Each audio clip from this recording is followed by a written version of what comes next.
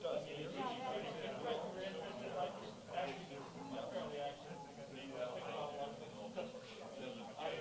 I pick wild mushrooms, I'd be dead in a week.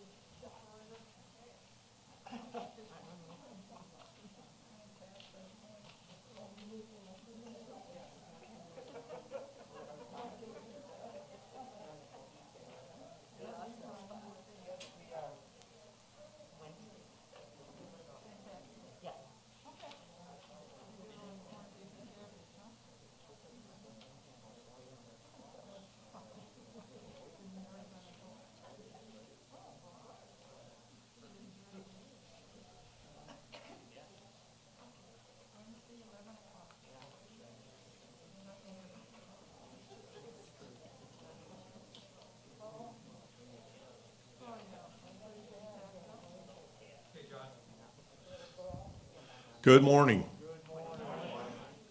Welcome here to LACF on a beautiful Sunday morning. I'd like to welcome our guest preacher today, Pat Reshesky from Bethlehem, and of course welcome you here to Lakes area. Our mission is to share the love of Christ and transform lives by teaching the Word, serving others, and fostering fellowship in Christ. Here at LACF, we always like to start with something a little lighthearted. There was a 3-year-old boy and his mom, and they always made a big deal out of making a cake together. And she had a little stool she'd bring out for him, and they finished the cake one morning and just finished it, and the doorbell rang. So the mom grabbed the little 3-year-old, they went to the door, and she was visiting and thought everybody was standing right there, meaning the little son. So she didn't see him and went back to the kitchen, and the 3-year-old had his face covered in frosting. And the mom leaned over and said, "Were you eating cake?" And he goes, "No, Mommy, I just kissed it." Some announcements today. Anchored Youth, the Zoom meeting is this evening, Sunday from 6 to 8. Please mark your calendars because next Sunday we have Pastor Mark and Lynette Schultz will be here. And Pastor Mark is from Peace Lutheran in Eau Claire, and we have called him to be our next pastor.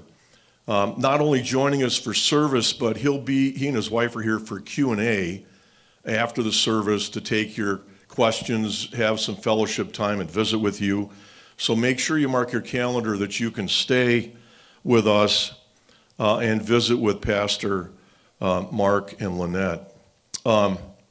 Life Worth Living, the Philippians Bible study. The men are skipping this week. Co-ed will be at 6 o'clock in the gathering space. We're done. Oh, you're out? Okay. Not? Rosters are available at the information table back there, and the donation basket, I think, will be by the exit in the door back there. So that's all the announcements we have. Prayers will be coming pretty soon. If you could all stand and join me in prayer, if you please bow your heads. Dear Jesus, in the process, our call committee has been deep in thought and prayer. We've been asking for the Lord's guidance and discernment for us to identify who you, the Lord, have called to be our next pastor, as our beloved Pastor Bill retires. The Lord has been faithful. The Holy Spirit was with us, the call committee, as we interviewed, and he identified Pastor Mark to be called to LACF. All of us on the committee, the board of directors, and the congregation, we're unanimous in our discernment and recognition of your will and your choice, Lord. And dear Lord, you are gracious and merciful. Your will is always for our love and benefit. In Jesus we pray. Good and gracious God, we ask that your pathway and discernment becomes clear for Pastor Mark and Lynette. In Jesus we pray. We also pray for Pastor Mark and Lynette for the peace of God, even in times of turmoil. His peace, your peace, Lord, which passes all understanding. In Jesus we pray. We pray that Pastor Mark and Lynette would walk confidently in the direction that you have planned for their lives. God's peace is in God's will. His will be done. In Jesus we pray. And God's people said, Amen.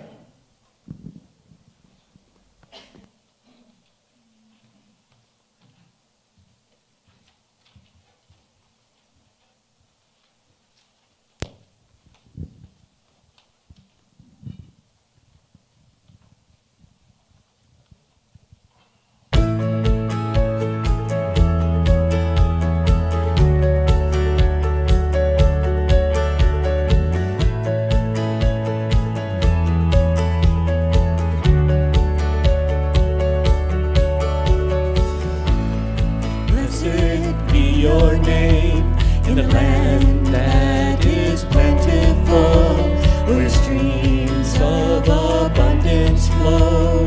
Blessed be your name. Blessed be your name when I'm found in the desert place. Though I walk through the wilderness, blessed be your name. Every blessing you pour out, I'll turn back to praise. When the darkness closes in, Lord, still I will say, blessed be the name of the Lord. Blessed be your name. Blessed be the name of the Lord. Blessed be your glorious name. Blessed be your name when the sun's shining down on me, when the world's all as it should be. Blessed be your name. Blessed be your name on the road marked with suffering, though there's pain in the offering. Blessed be your name. Every blessing you pour out, I'll turn back to praise. When the darkness closes in, Lord, still I will say, blessed be the name of the Lord. Blessed be your name. Blessed be the name of the Lord. Blessed be your glorious name. You give and take away. You give and take away. My heart will choose to say, Lord, blessed be your name. You give and take away. You give and take away. My heart will choose to say, Lord, blessed be your name. Blessed be the name of the Lord. Blessed be your name. Blessed be the name of the Lord. Blessed be your glorious name. Blessed be the name of the Lord. Blessed be your name. Blessed be the name of the Lord. Blessed be your glorious name.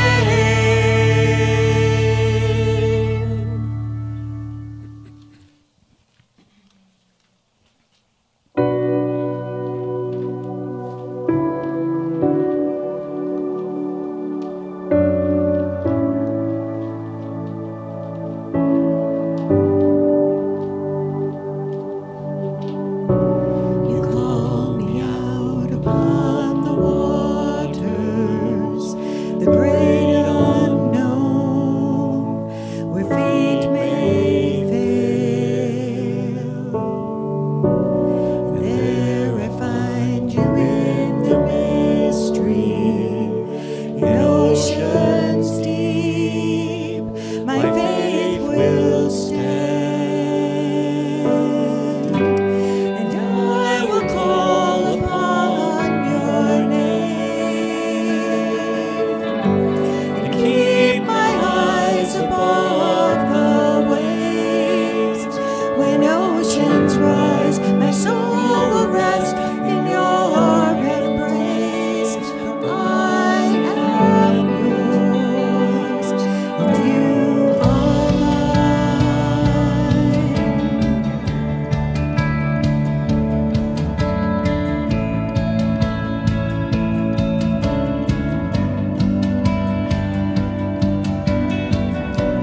Your grace abounds in deepest waters. Your sovereign hand will be my guide. Where feet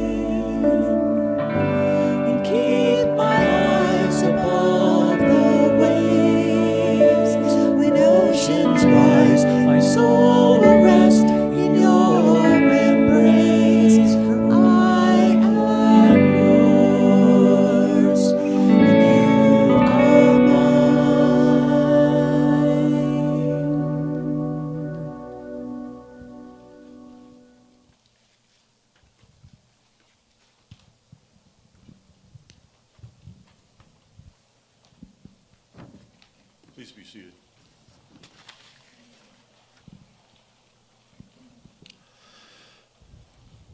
Our help is in the name of the Lord.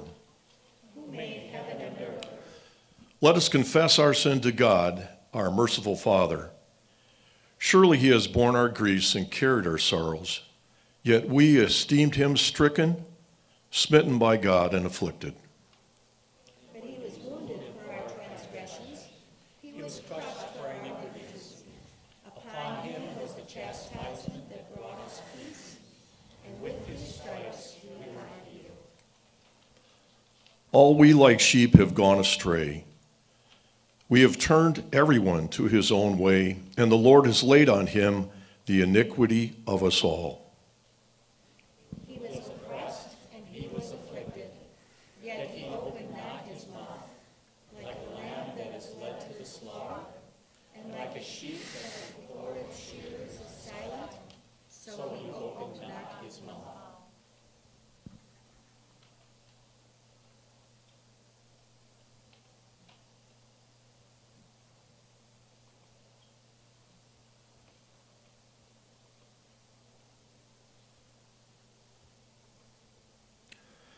Out of the anguish of his soul, he shall see and be satisfied. By his knowledge shall the righteous one, my servant, make many to be accounted righteous, and he shall bear their iniquities. God is rich in mercy, slow to anger, and abounding in love. And for the sake of the suffering and the death of his beloved Son, I announce he forgives us all our sins, in the name of the Father, and the Son, and the Holy Spirit. Amen.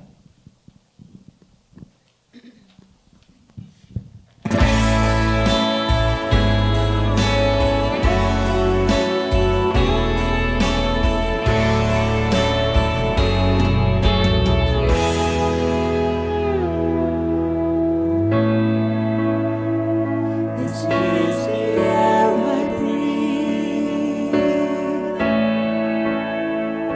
This is the air I breathe.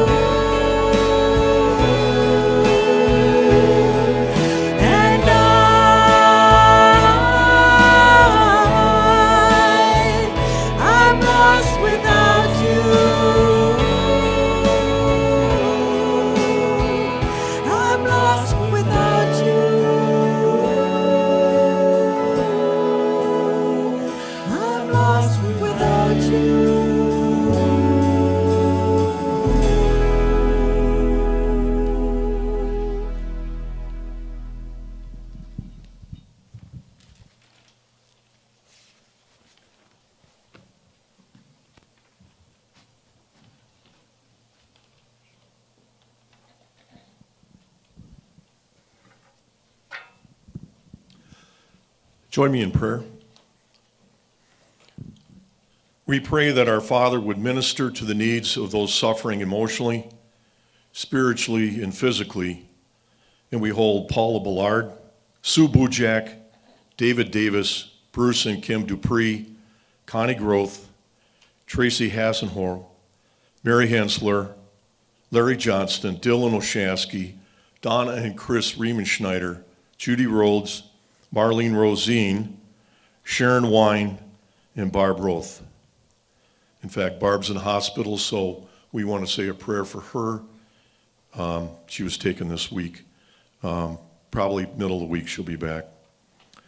That our Father would bless the ministry of Donita Carlson and Love Inc., that our Father would bless the ministry of John Peter and India Transformed, that our Father would strengthen new Christians in Vietnam who've been rejected by their families and communities, and that our Father would watch over our military men and women, especially Christopher Curran, Justin Heyman, Gary Pietzmeyer, Jessica Pizer, Josh Riemenschneider, Emily Termat, Trent Winters, and of course our police and firefighters.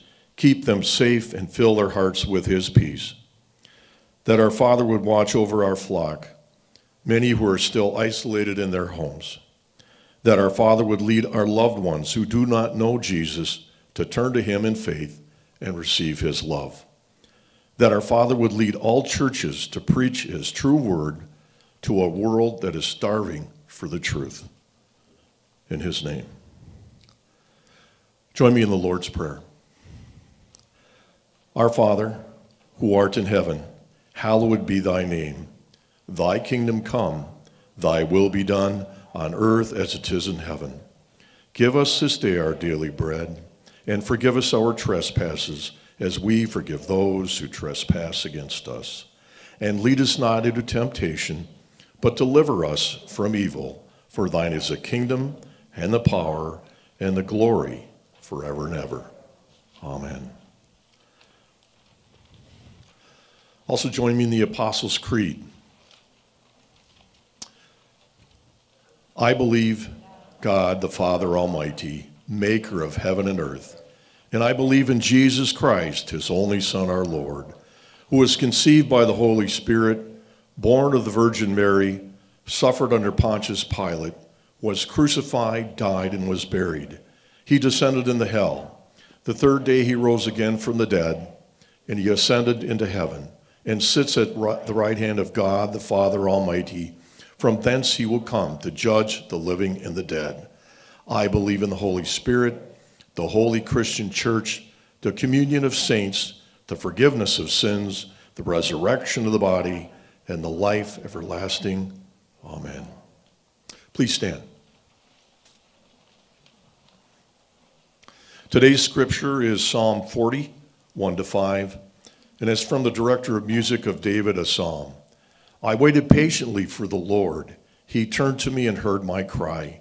He lifted me out of the slimy pit, out of the mud and the mire. He set my feet on a rock and gave me a firm place to stand. He put a new song in my mouth and a hymn of praise to our God. Many will see and fear and put their trust in the Lord. Blessed is the man who makes the Lord his trust, who does not look to the proud, to those who turn aside to false gods. Many, O Lord, my God, are the wonders you have done. The things you planned for us no one can recount to you. Were I to speak and tell of them, there would be too many to declare.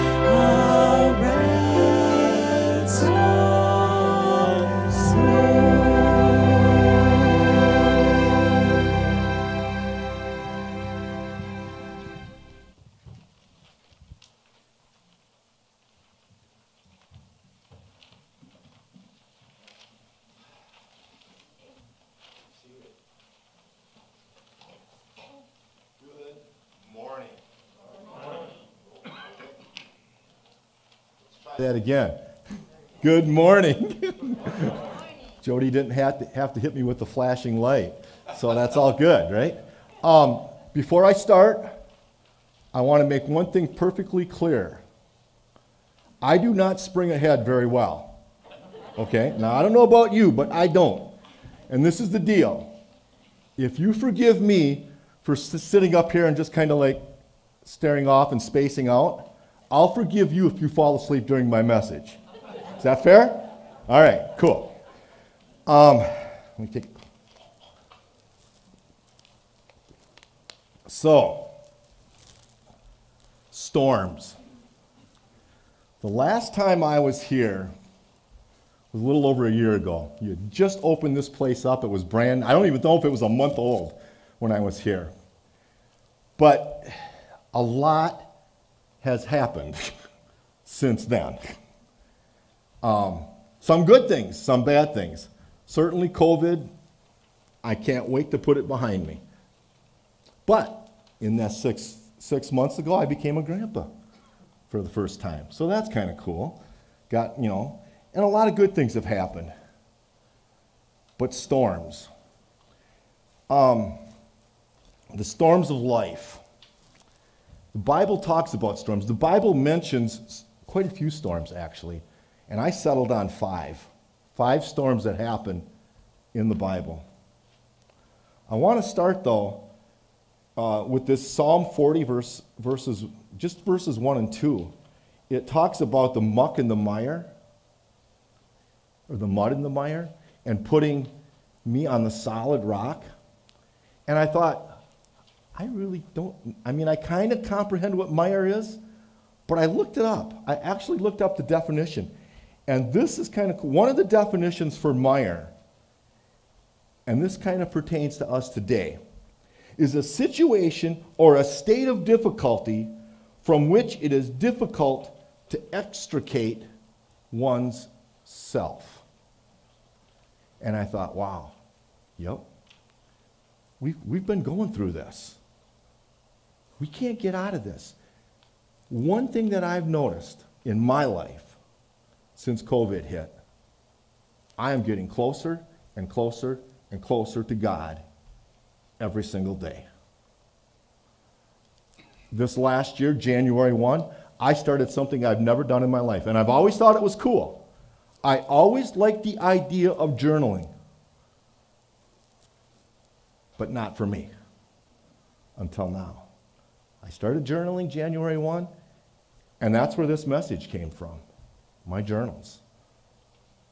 Part of it. So, anyways, the 5 storms that are in the Bible. Now,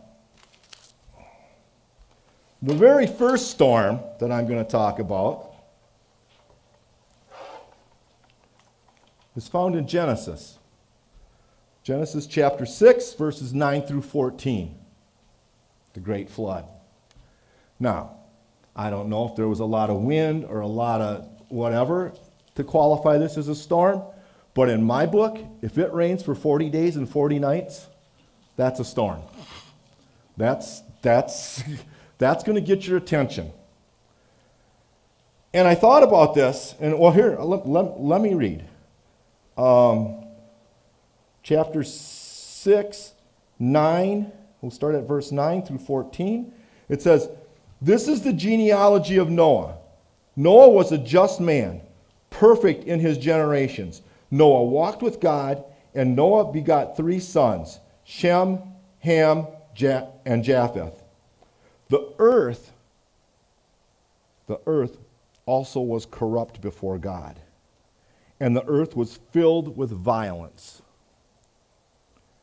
So God looked upon the earth, and indeed it was corrupt, for all flesh had corrupted their way on the earth.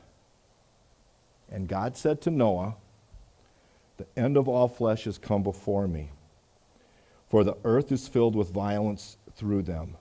And behold, I will destroy them with the earth. Make yourself an ark of gopher wood, and make rooms in the ark, and cover it inside with pitch."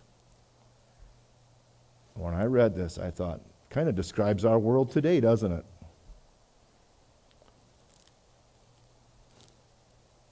Noah, one thing about him, it says here that he walked with God. Noah did not have a Bible to read, not even the Old Testament. Okay, this is Genesis. Moses isn't even along yet to write the first 5 books of the Bible. He's not even around. So Noah walked with God daily. And Noah, when God told him to build that ark, I mean, it's like it had never, first of all, it's going to rain. It had never rained before. The earth at this time was totally irrigated through springs, through dew, but not rain. It had never rained yet. And now it's going to rain. And it's going to rain so much that you're going to need a big boat to survive. And Noah started building. He was obedient. See, some of the storms that we face, we can prepare for them. We never see the storms coming. We never know exactly what's going to happen.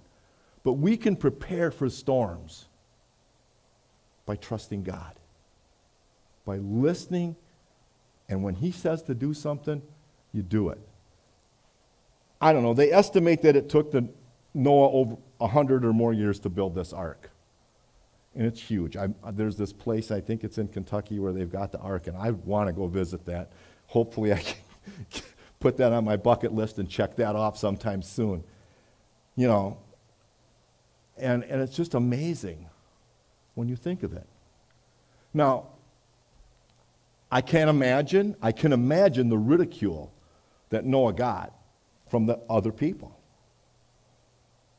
And that it was, what are you doing? I'm building a boat, it's going to rain. Okay, whatever. You know, the thing is, he didn't let the ridicule stop him from obeying God. He didn't quit. He kept building. And then it happened.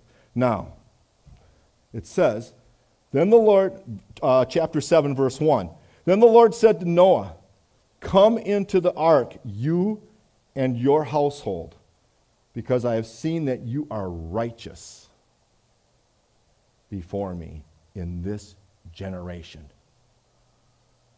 You see, Noah, he was righteous in front of the people that he was hanging around with. We are called to do the same. We are called to be righteous in a world that's, well, not so good. That's violent. That's immoral. That's all of it. We are called to be righteous. We don't go along with the jokes. We don't go along with what they're doing. We're different. We're called to be different. One thought I had just this last week on this as I was going over this again. And I thought, you know, I wonder if Noah had any friends that he couldn't let into that boat. And I thought, oh, I don't know. But then I thought of his sons and Noah's wife. Man, they had to have had in-laws that they loved and cared about, even though they weren't following. And I'm so pleased, and I'm so happy, and I'm so thankful to God that today, right now, it's different. It is totally different for us. Heaven is wide open. We can take as many people as we can, introduce to Jesus Christ. I was telling somebody, Shirley, I think today, about how my wife introduced me to Christ in 1978. Those of you, Len, Pastor Buckman, Wednesday night. Third date, she took me to church. How many of you ladies took your husband to church on your third date? I didn't think so. She did. She did. And my life was changed forever. It's amazing. She was willing to walk away from me. She was. But God gave me a call that night, and I answered. I said, I want what these people have. And that's what you got. That's what you want to be. You want to be someone that people want to be like you. You want to be different. Totally different. So that people want what you have. Not a bad way to be. Second storm.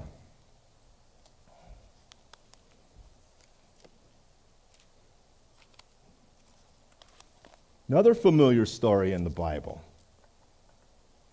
Jonah. Now, Jonah was a prophet. He covered the northernmost district of Israel. Okay? And Jonah,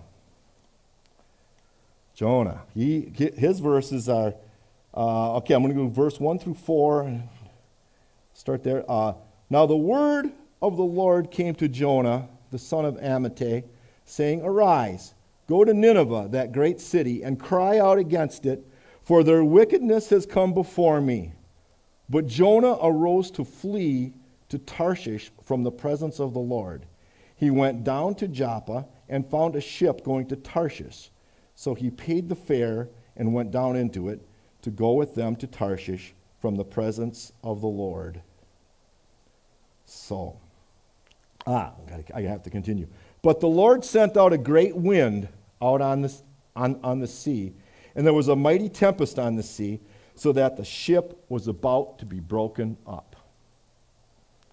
Now, Jonah was told to do something. Just go to Tarshish and tell them to repent. Jonah didn't want to do that. Nineveh. Nineveh is in Assyria. Assyria was the enemies of Israel. Why do you want me to go here? They're not our friends. So Jonah, in his wisdom, thinks, well, I'm leaving. I am going to go far, far away from God. You can't do that, first of all. The farther you run, God knows where you are. So, it picks up in verse 10. It says, so we've got this storm going on. It says, then the men were exceedingly afraid and said to him, why have you done this? For the men knew that he fled from the presence of the Lord because he had told them. Then they said to him, what shall we do to you that the sea may be calm for us? For the sea was growing more tempestuous. And he said to them, pick me up and throw me into the sea, then the sea will become calm for you. For I know that this great tempest is because of me.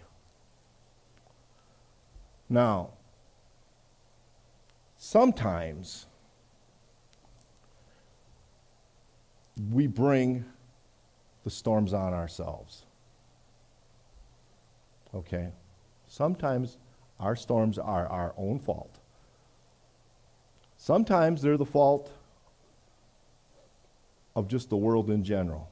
I believe in the time of Noah, it was the world in general. In the time of Jonah, this was just him. God told him what to do. He didn't do it. And it's not that Jonah was doing anything inherently bad. He just wasn't doing what he was supposed to be doing. And so many times that gets us into more trouble than doing the bad things.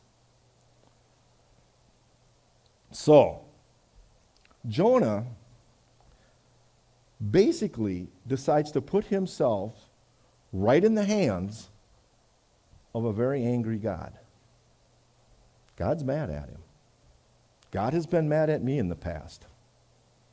God has been mad at me for, not doing what he told me to do. And usually I figure it out before he, tells me that I'm throwing you overboard. I'm done with you. I can't, this is what got me thinking on this one, though, is Jonah's faith. He had to have some extreme faith that even though I'm going overboard and I'm going in the ocean and I'm out in the middle of this, God's going to take care of me. God is going to take care of me. And so he goes in. And then from the belly of the whale, well, the Bible says great fish, but I've always heard it as a whale. So anyway, whale, great fish. It says, chapter 2, then Jonah prayed to the Lord his God from the fish's belly, and he said, I cried out to the Lord because of my affliction, and he answered me. Out of the belly of Sheol, hell, I cried, and you heard my voice. For you cast me into the deep, into the heart of the seas, and the floods surrounded me. All your billows and all your waves passed over me. Then I said, I have been cast out of your sight, yet I will look again toward your holy temple. I will turn my face back to you, God. Even though I've messed up, I am repenting right now from inside this fish, from inside this impossible situation. I'm looking to you, God, because his situation was impossible.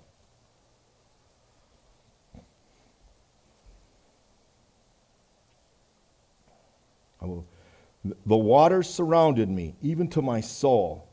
The deep closed around me. Weeds were wrapped around my head. I went down to the moorings of the mountains. The earth with its bars closed behind me forever. Yet you have brought up my life from the pit. O Lord my God, when my soul fainted within me, I remembered the Lord. And my prayer went up to you into your holy temple.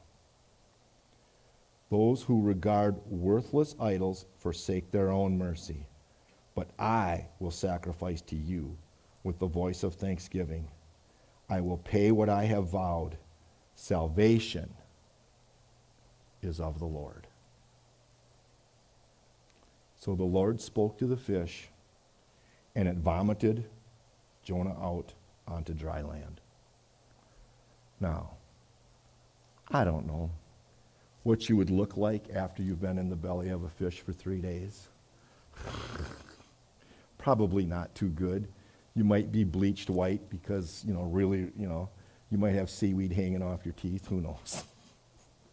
But it wouldn't be pretty. And then you go up to Nineveh looking like this, and you say repent, you better believe they repented.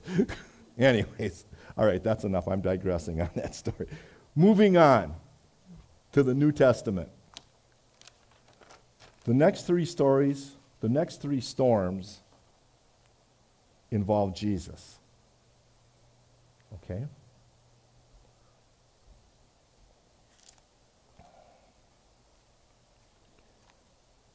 Luke chapter 8, verses 22 through 25. Now it happened on a certain day that he got into a boat with his disciples, and he said to them, let us cross over to the other side of the lake. And they launched out. But as they sailed, he fell asleep. And a windstorm came down to the lake, and they were filling with water and were in jeopardy. And they came to him and awoke him, saying, Master, we are perishing.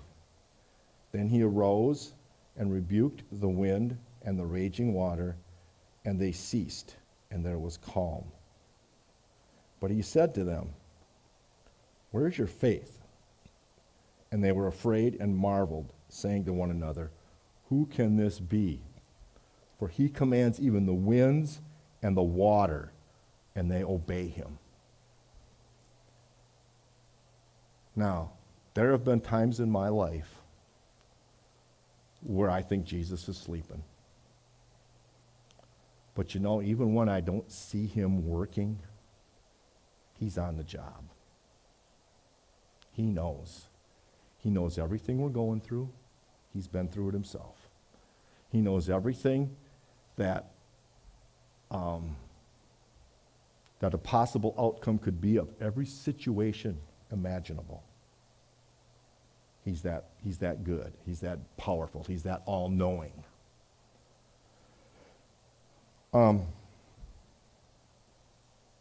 It's not that Jesus wasn't with them. It's that they didn't quite understand.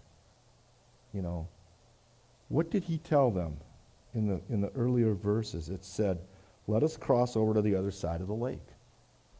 He told them, we're going. Now, doesn't mean there's not going to be storms along the way. But if God tells you that you're going to get through something, you're going to get through it.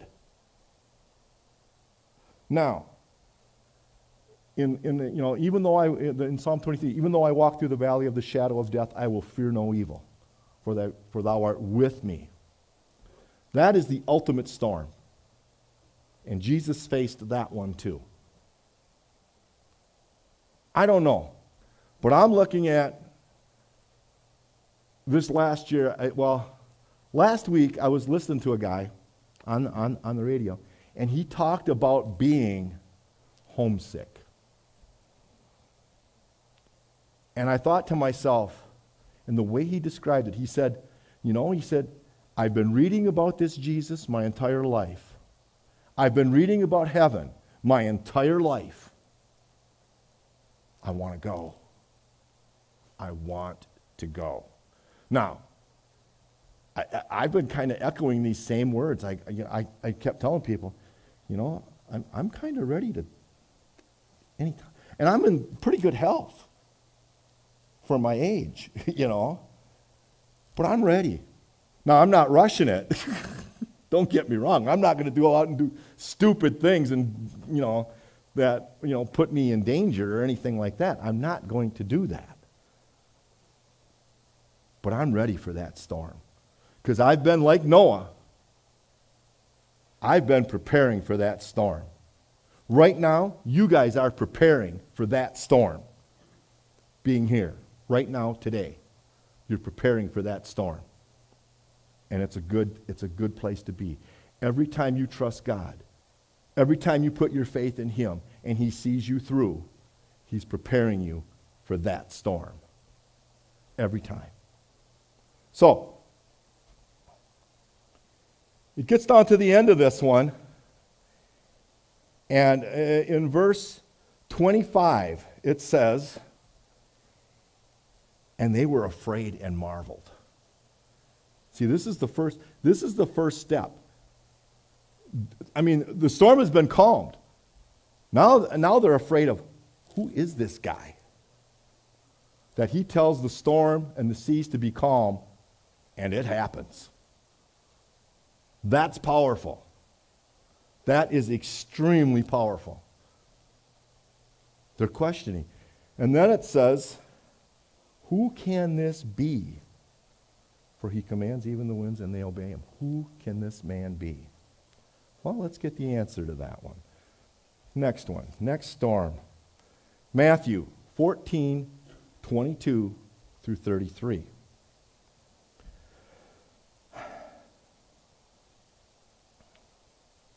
Immediately. Okay, now this is right after Jesus fed the 5,000.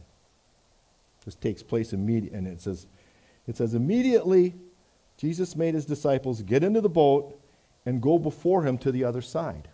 So he tells them, okay, you guys go, I'll catch up. Okay? Go to the other side. While he sent the multitudes away, and when he had sent the multitudes away, he went up on the mountain by himself to pray. Jesus took time to pray. Don't ever underestimate the need to pray. Went up on the mountain himself to pray. Now, when evening came, he was alone, but the boat was now in the middle of the sea, tossed by the waves, for the wind was contrary. Well, so they're struggling. Now, it was in the fourth watch.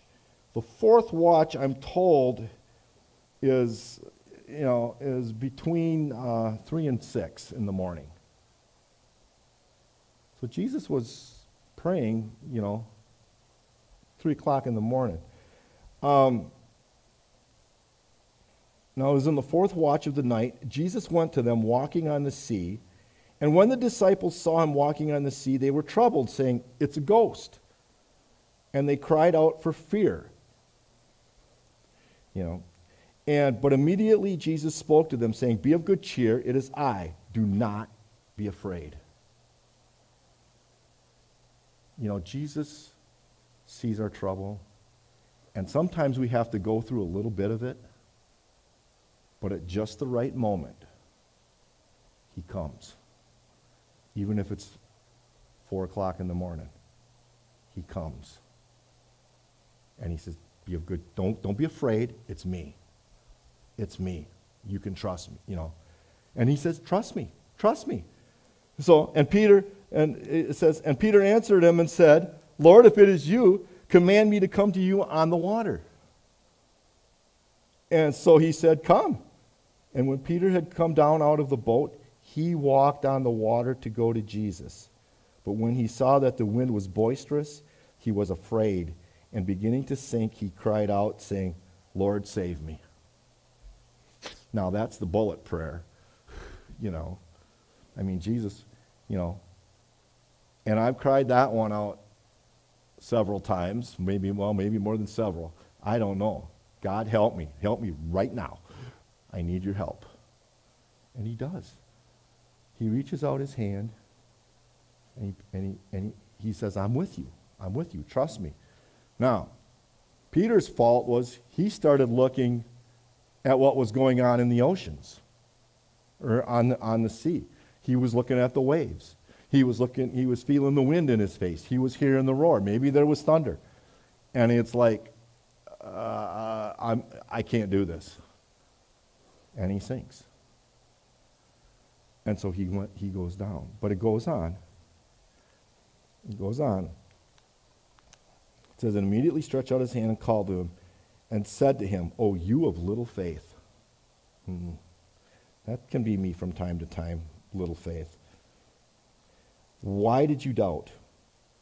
And when they got into the boat, the wind ceased. Well, Jesus, he didn't even say anything now. He just stepped into the boat and it got calm. Then those who were with him in the boat, now they're not questioning who he is and they're not afraid of him. It says, then those who were in the boat came and worshiped him, saying, "Truly, you are the Son of God." Now they get it. You know, and the disciples, you know, this goes on. And we know the story. You know, we've got the benefit of the story. These guys were living the story. They couldn't read it. But we know the story. The disciples, they don't get it straight all the time. And so, you know, their faith goes up and down. Peter especially, you know, he's, "I'll never deny you." Yeah, well, you did. You know. So it goes on. Now, my sixth and final storm. Jesus at the cross. It says, this is Matthew 27, verse 51. "Then behold, the veil of the temple was torn in two from top to bottom, and the earth quaked, and the rocks were split."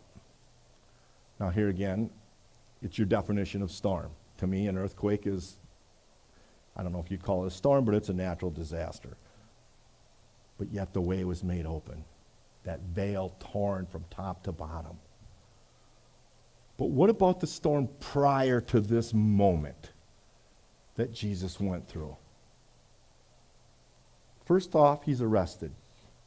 He's with his disciples. It's Thursday night. They go to the garden to pray, and he's in deep anguish. And they can't hang with him. You know, "Can't you pray with me 1 hour?"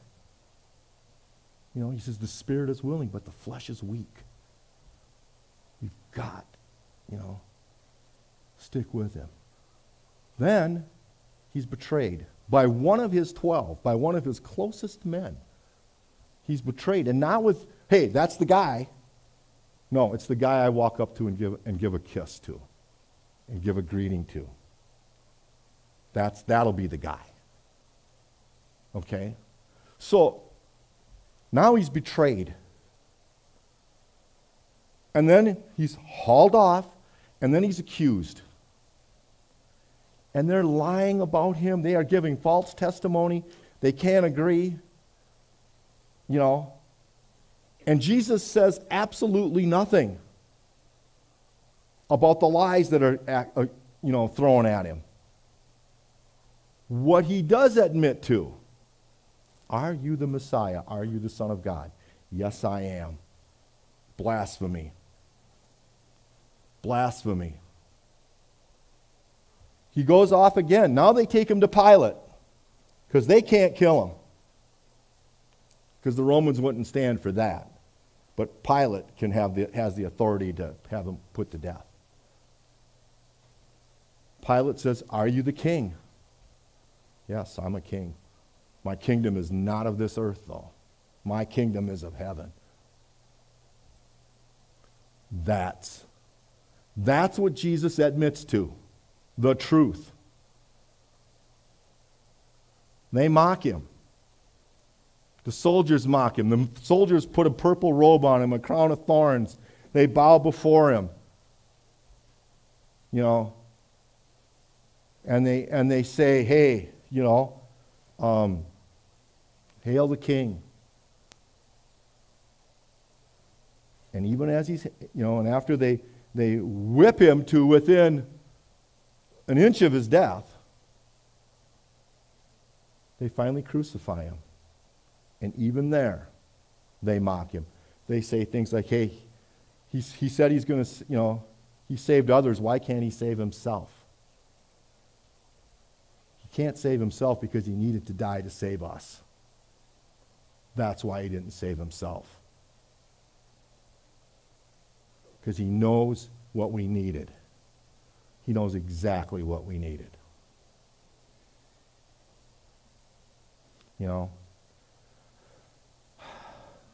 The two thieves on the cross. One said, remember me when you come into your kingdom. And he said, today you'll be with me in paradise. Today. Now, Jesus knew that guy was going to die, just like he was going to die.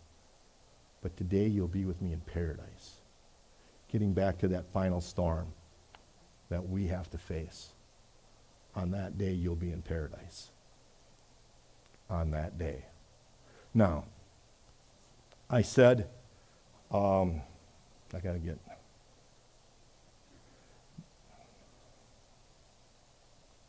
Oh, boy. Hold it. I know what I'll do, because it was here. I don't need my phone this time. It says, he lifted... I waited patiently for the Lord. He turned to me and heard my cry. He lifted me out of the slimy pit, out of the muck and mire, and set my feet on a rock. This muck and mire that we call sin. Remember I said the definition of mire was a difficulty from which it is difficult to extricate oneself.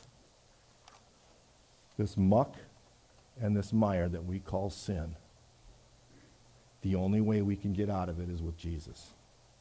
That is the only way. There is no other. But this is what will happen. Jesus will pull us out of the mire because he is the rock. And he gives us strength. Thank you.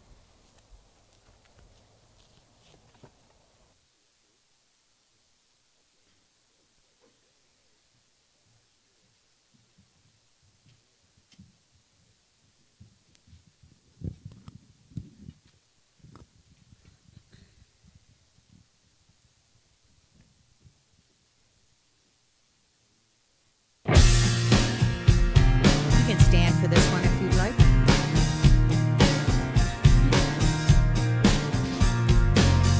Strength will rise as we wait upon the Lord. We will wait upon the Lord. We will wait upon the Lord. Strength will rise as we wait upon the Lord. We will wait upon the Lord. We will wait upon the Lord. Our God, you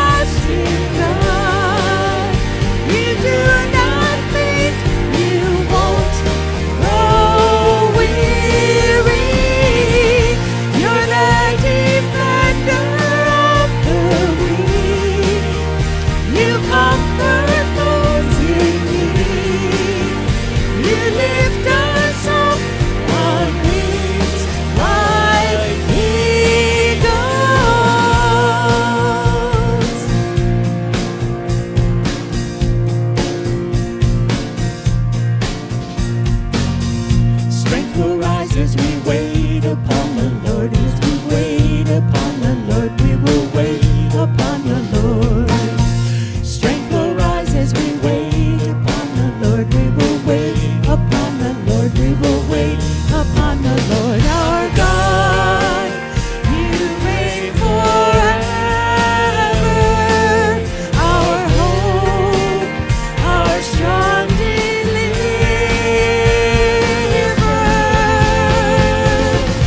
You are the everlasting God. The everlasting God. You do not faint. You won't grow weary.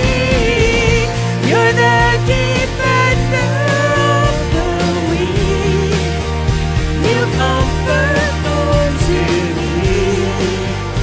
You lift us up on wings like eagles. You are the everlasting God. The everlasting God. You do not faint.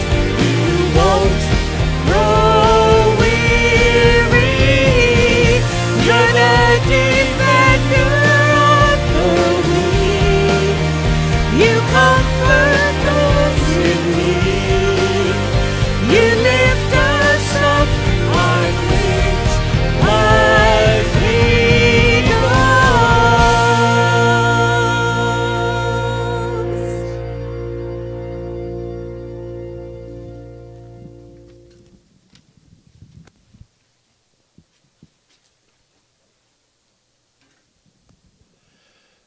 Reminder, next week, Pastor Mark and Lynette Schultz will be here, joining us for services and Q&A to follow. Want to thank our servers today, Pat Rashesky, Bethlehem, our worship team, Amy Hammond and Mark Mahey, our usher, Norm Obler. Next week will be Len Ballard, our greeters, Donna Winters and Donna Riemenschneider. On the soundboard and the flashlight, in case I forget anything, is Jody Hammond and Eric Scheisser.